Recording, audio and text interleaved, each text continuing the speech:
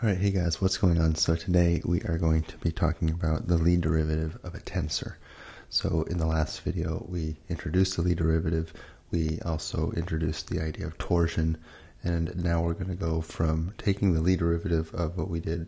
We looked at the Lie derivative of a vector, which was again u in the direction of v minus v in the direction of u. That was the Lie derivative of v, right? So we're generating in that last video, we were generating coordinate systems from V. We're going to do the same thing with tensors now, and then this is going to be a good flow through into the next tensor, which is going to be the Riemann Curvature Tensor.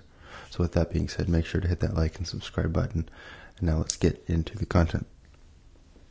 Okay, so today we are talking about the Lie derivative of a tensor. So if you recall just a few things, up until this point we've developed sort of this hierarchical picture of our manifold. This hierarchical picture looked like this, where we, at every point in space-time, we had vectors in a tangent space and covectors in a cotangent space. And then we have these metrics. These metrics help us go from vector to covector.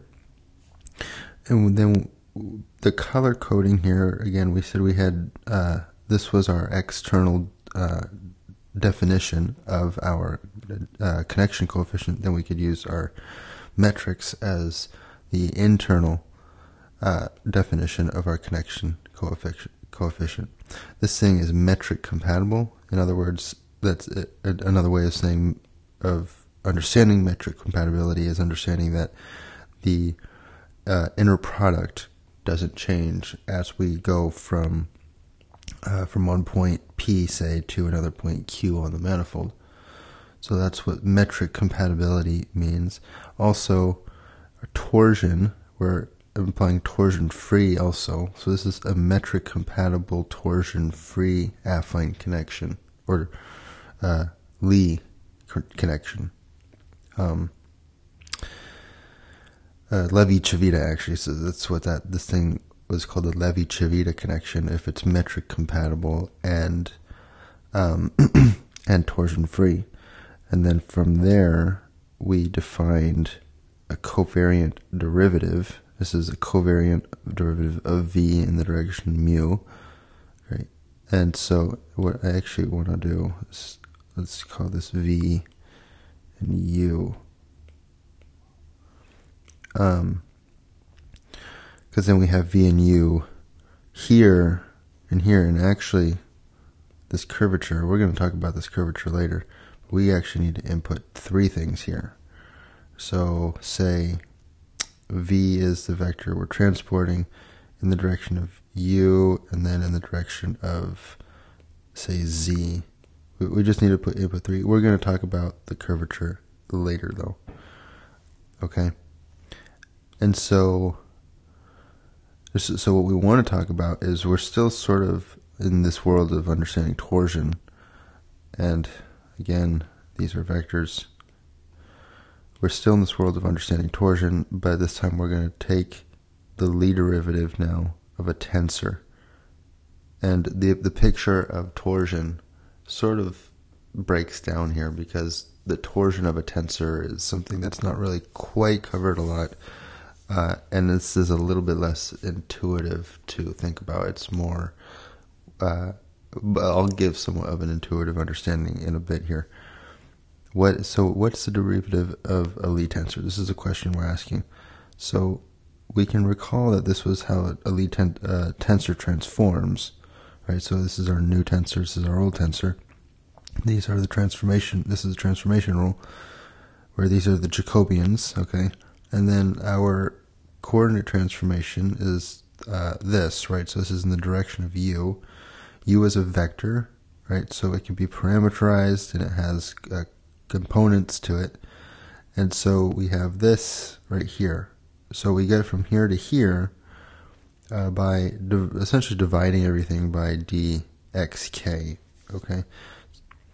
So this is, so that we can, from here to here then, we say that this is equal to this, okay? This goes to 1 if I and k are 1, or I and k are equal, and 0 if they're not.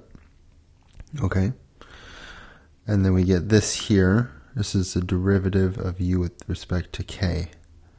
So we have this guy here. So this is, we want to put this in our bank, as I'll call that equation 1. The other coordinate transformation, right, so we did this coordinate transformation, oops, this one. Now let's do this coordinate transformation. So when we transform that, so here's our KL, this is our new coordinate system, and we are transporting in the direction u again. Notice that this is a u, right? This is u in the direction v minus v in the direction of u. This was our Lie derivative of v in the direction of u, like that. This is that u. This u right here is going to be this u right here, but we're just going to do this for a tensor. So instead of a vector being put here, we're going to put a tensor, right? So tensor, tensor.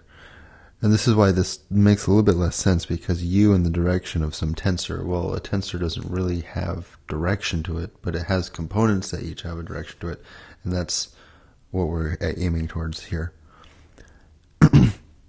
So we can subtract things from both sides, right, to get this.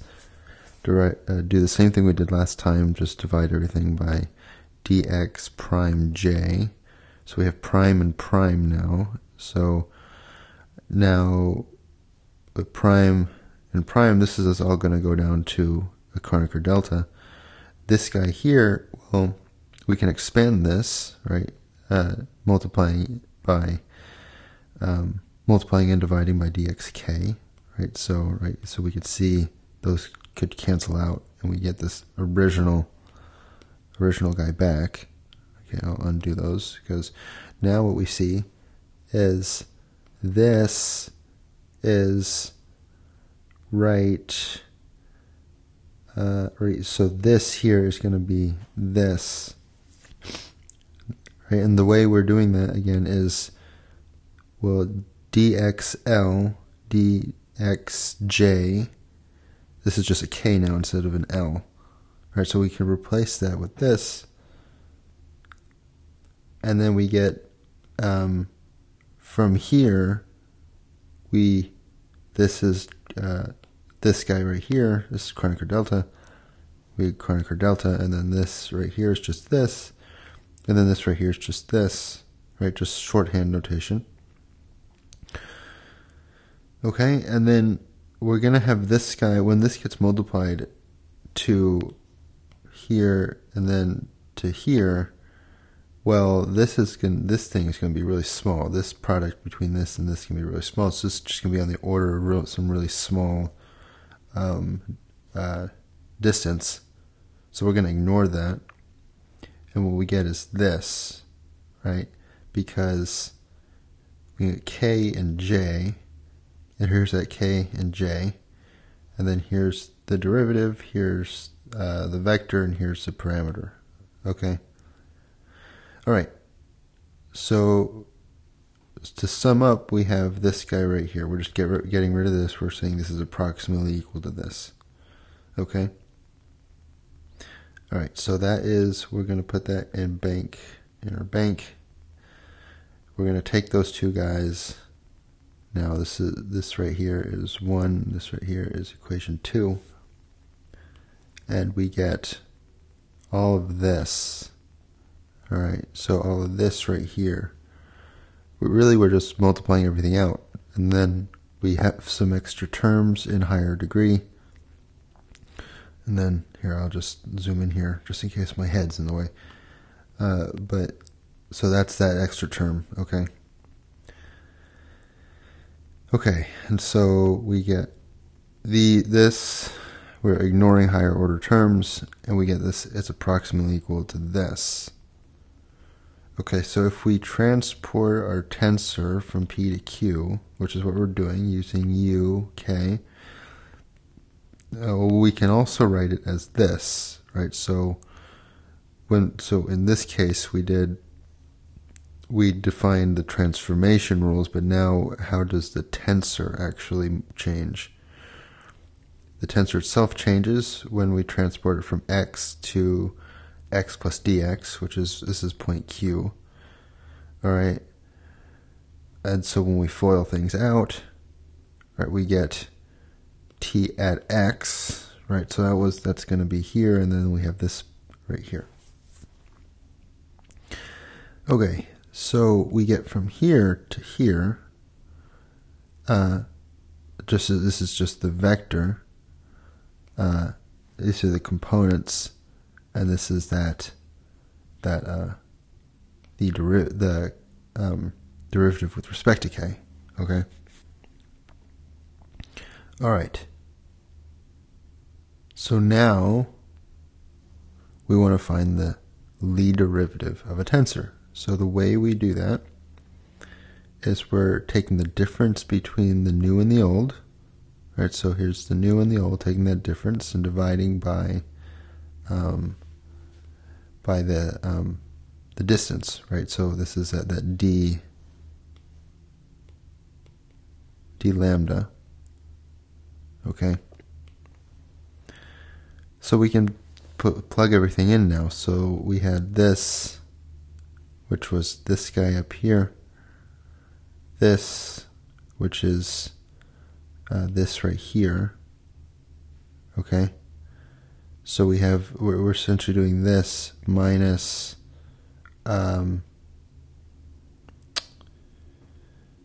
let's see. Yeah, so we have, okay, so this here again was right here, and then this term here is right here. So we want to subtract the two, okay, and then we get this right here, right? So things are going to cancel. So these guys are going to cancel, and then these guys are going to cancel, and we get this term right here. So the derivative, so there's a pattern here, right? So the derivative sums over the contravariant components, and the direction vector sums over the covariant components. And so the covariant components but it sums over the covariant components with an opposite sign, right? So we have TIL, so L and L. These two guys are summing over each other, and then these two guys are summing over each other. We notice that this pattern here. So if these two guys are summing over each other, then we get a negative. If these two, then we get a positive. So we can generalize this. The general form of the Lie derivative for any rank tensor, right? So for any rank tensor, it's going to be this. Right, so again, if these two guys are summing over each other, we get negative, and if these two guys are summing over, we get a positive sign.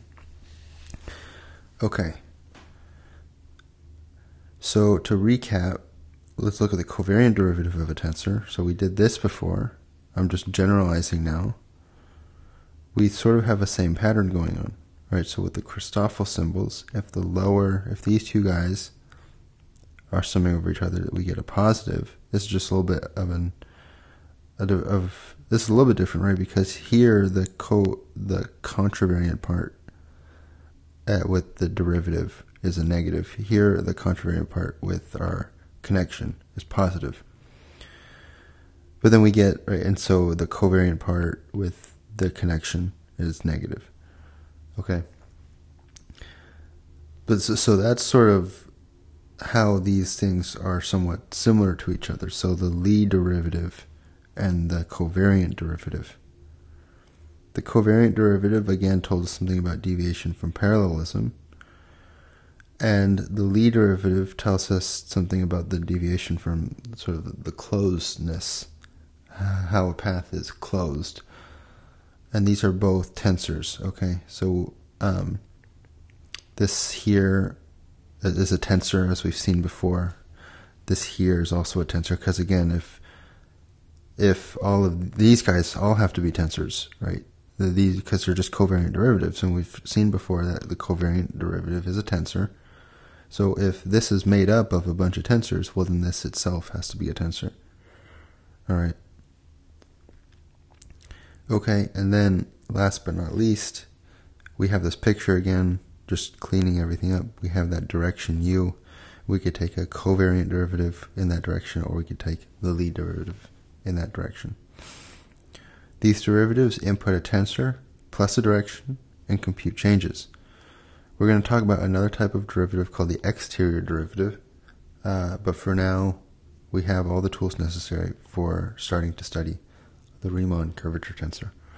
So this is the last video before we start getting into curvature, the Riemann stuff, and this is going to be the Riemann Curvature Tensor is really the tensor that everyone gets towards. It's sort of the last stage. Understanding the Riemann Curvature Tensor and the Ricci scalar and the Ricci tensor, the sort of the last stages in understanding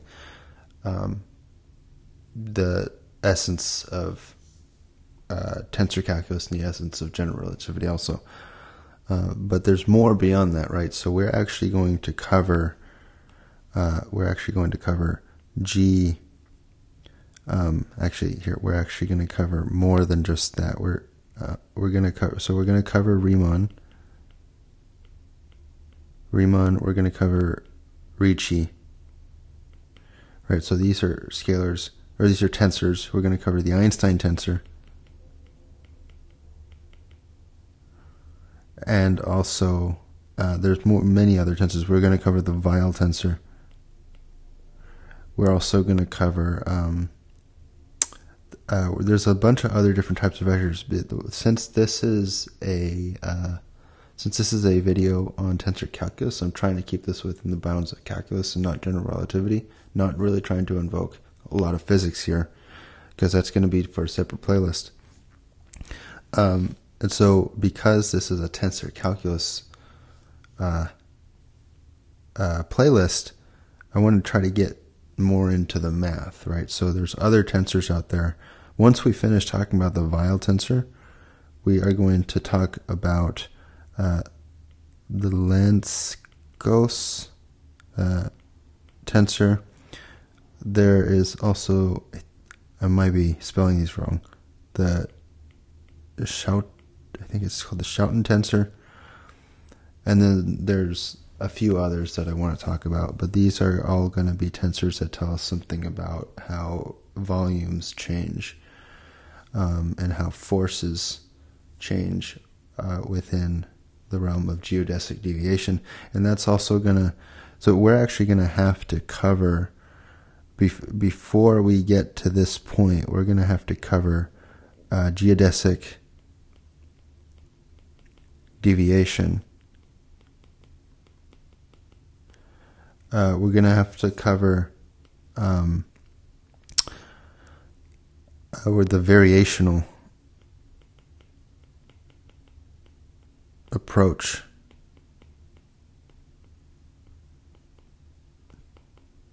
to tensor calculus.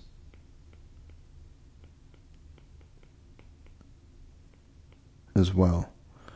So there's going to be a break between talking about these tensors and talking about some more advanced stuff.